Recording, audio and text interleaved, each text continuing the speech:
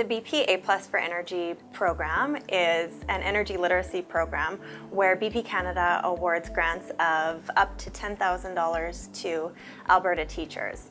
Through this program, we have seen everything from kindergarten teachers who are allowing their kindergarten class to sing songs about recycling, to a high school class that has converted a Volkswagen Beetle into an electric car.